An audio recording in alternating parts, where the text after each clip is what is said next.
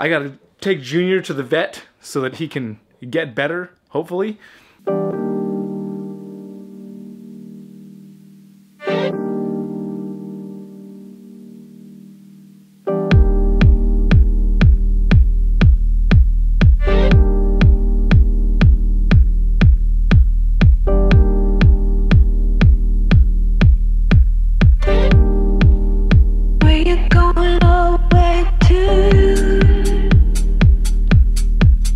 Top of the morning, friends and family. How you wonderful, beautiful people doing today? Wonderful, beautiful people. Check out my shirt. I got it from my buddy Ron Tron. And yeah, it's cool. It's oh man, get that thing out there.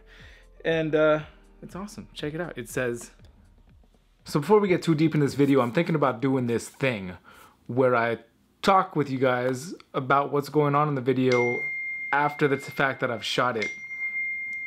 Dang it. What do you guys think about that? I see a couple of my favorite YouTubers do this technique, and I think it really helps for me that their storytelling is enhanced by them taking a moment to talk to the camera about the video that they shot the day before and just kind of include it in the same video. We'll feel it out, see how it works. Leave a comment down below after the video is over if you think it did help enhance the video, or leave a comment down below if it was just too distracting and you couldn't pay attention, and I'd like your opinion. Thanks. Ron, great to finally meet you at Tinley, and all you other wonderful people that I got to meet at Tinley as well. That was fun. Can't wait to do that again. We got a lot of stuff to do today, guys. Ed is coming here to replace my paper.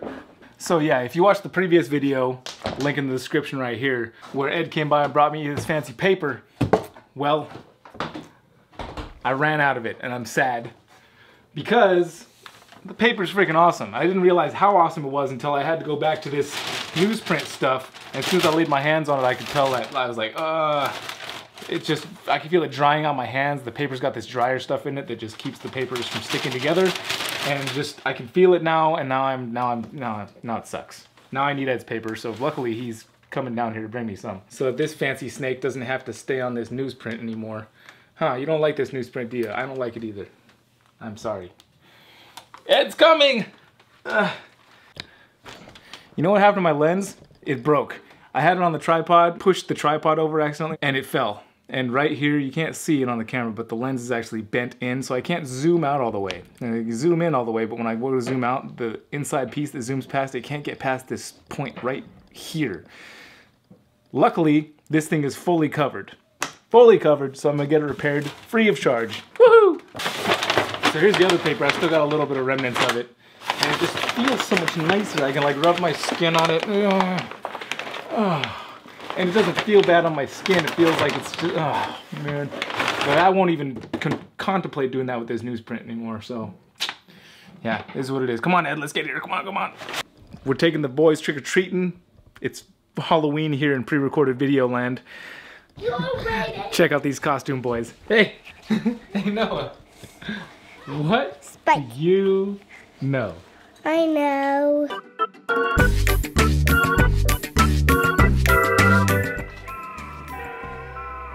Anacondas. What about anacondas? That they're huge. They're big. Bigger than Halo. And there's a snake bigger than them. And the snake bigger than them is Titanoboa. And it's big enough to swallow a crocodile or an alligator. It's a huge snake. Anacondas are big too, but smaller. They could definitely swallow a monkey. That's for sure. Monkeys are smaller than alligators. Even though Titanoboas are big, anacondas are still big too, but smaller. That's all I know. Oh, and Spike. What do you do? Oh, and what? And what are you supposed to be, Moosh? No, not Titanoboas. No, it's Titanoboas and anacondas. What is she supposed to be, Mommies? She's a crawling baby. Oh. A little snowball? I don't know. She's nothing right now. Well, nothing. Nothing? Nothing costume. Nothing?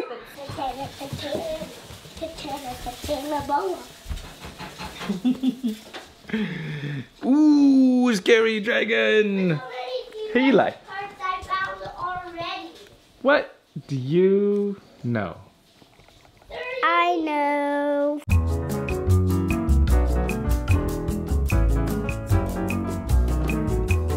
Velociraptors. What about velociraptors? That's the super PD, and that's what I know. I gotta take Junior to the vet so that he can get better, hopefully. And once and for all, it seems like a lot already. That's a lot, right? But first, we gotta run.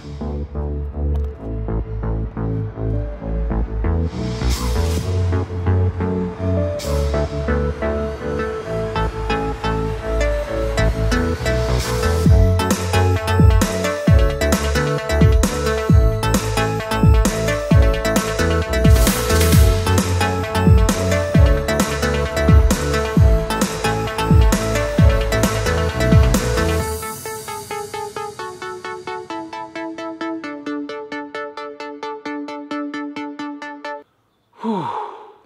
Invigorating. It's time to clean up. I moved the tripod like a loser. Let's see if that worked. Look who's here. Recording now. Hey guys. Paper! What's that for? Fresh paper! What's that for? It's for the snakies, my guy. How are we gonna get it out of there?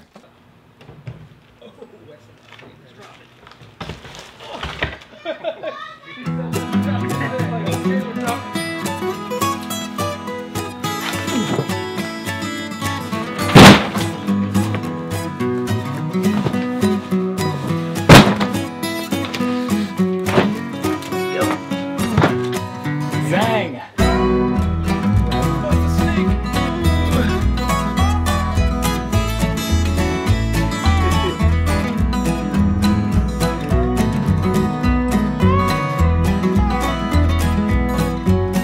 Here's what we're gonna do here, people. We're gonna change out the paper one snake at a time. We're gonna drive everybody wild. You know it's me when I roll through your town. And here's how this works, folks. Ed will custom cut the paper to whatever size you desire.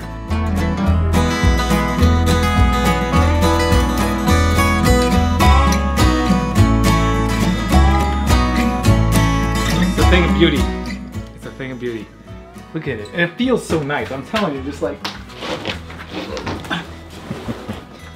I feel like I want to strip down naked and just lay on this stuff.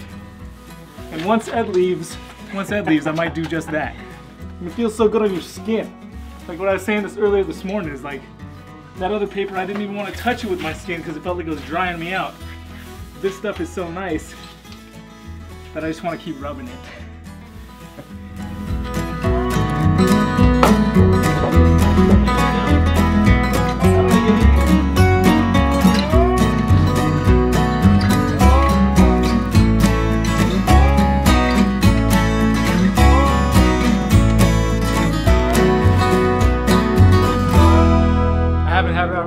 What do you guys think? Should I take her out next week? Leave a comment down below if you want me to take her out next week and see if we can play around with her a little bit. All right, Ed. Well, what can people do if they want to get this paper? Just hit me up at cmcreptiles@gmail.com. Just send me whatever size tub you have or cage, and I'll cut it. I'll give you a price first, of course. There are minimum orders for these bigger sheets, and the shipping, you know, it's not too bad, but this is heavy paper, so if you get the large sheet order, it could be in the $50, $75 range in shipping. And this is heavy camera too, that's why I'm shaking a little bit here. Yeah, I know, I was too. You might not be able to get the door-to-door hand service personalized delivery service, but if you're local, I will. Yeah, but you get the paper. Yeah, for sure. Thanks, Ed. No problem, bud. Thank you. Well, that's great. But for some of you guys that don't actually use paper, you're like, well, you don't really help me out there, Brian. I don't use paper, so it doesn't matter how cool the paper product is.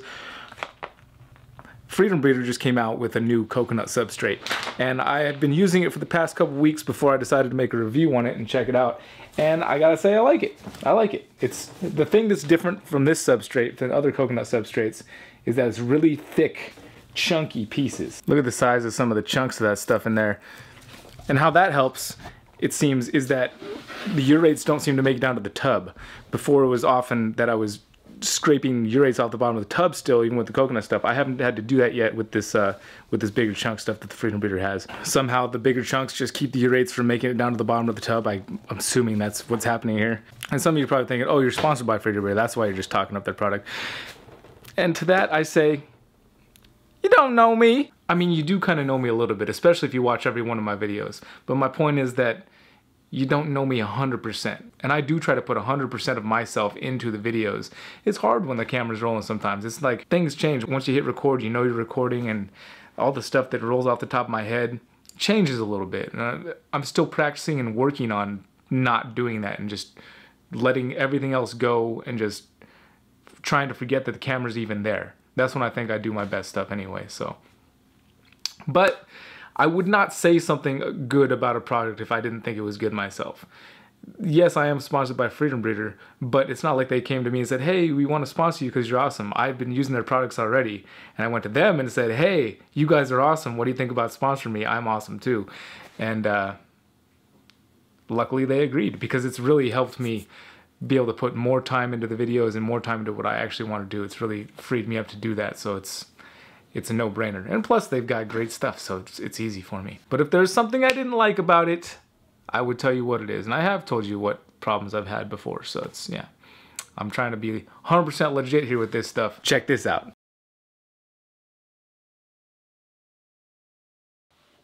Pretty cool, huh?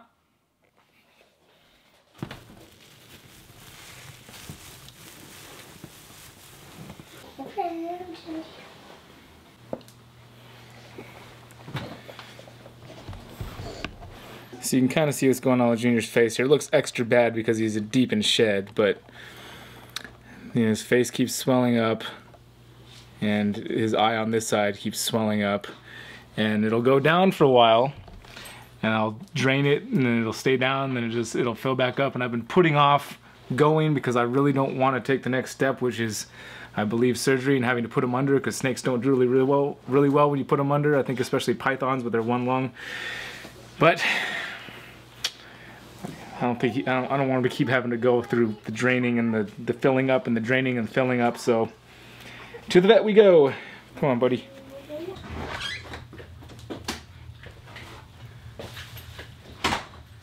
So Junior destroyed his bag, pooped all in it. I didn't film at the vet because I filmed there a couple times before, and the doctor seems okay with it, but it also, I think, distracts him, so I figured I didn't want to have any distractions this time. Luckily, I had a backup bag. I had to go get my bowling bag out of the car. Awesome thing about that is that it does have little vents on it, so we got Junior in a bowling bag. It's even got a little flap to keep him happy.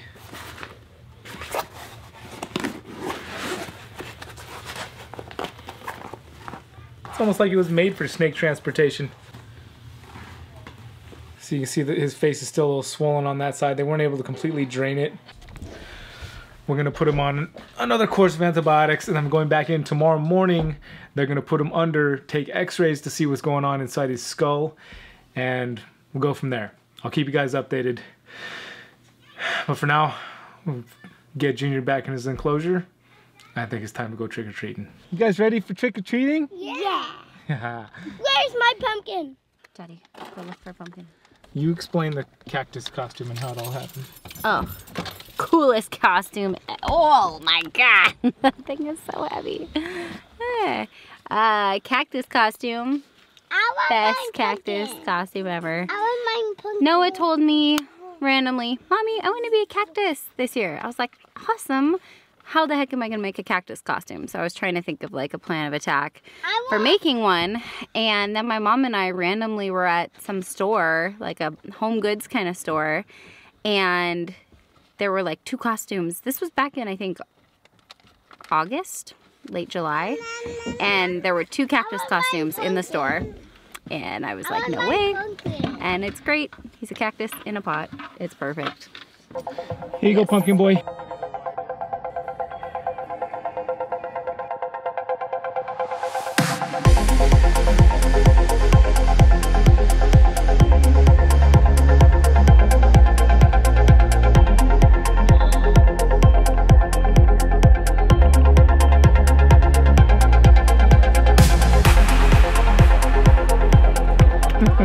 Stop it. That's a good one right there. Who am I? You look great. My name is Inigo Montoya. Hey, five fingers. Look at them. Yeah, okay, you're not the man who killed my father. No, I'm not. But I made a prop. I made a six-fingered glove You got to get somebody to so wear I can hand it to people so I can kill them.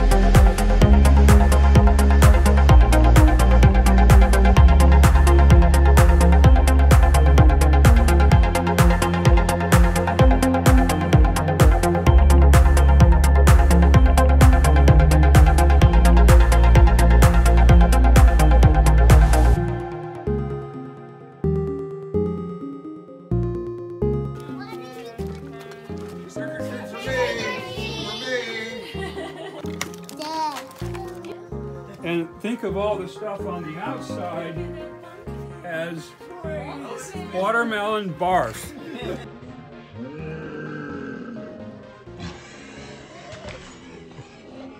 Halloween time now for me is a fun time with the kids, and we get to go hang out and they get to walk around and play dress up, and it takes me back to my childhood when I got to dress up, and I still do dress up, obviously, if you watched the vlog the other day. The big challenge for me this year is going to be how much candy can I not eat? I'm really trying hard to get back into shape and health.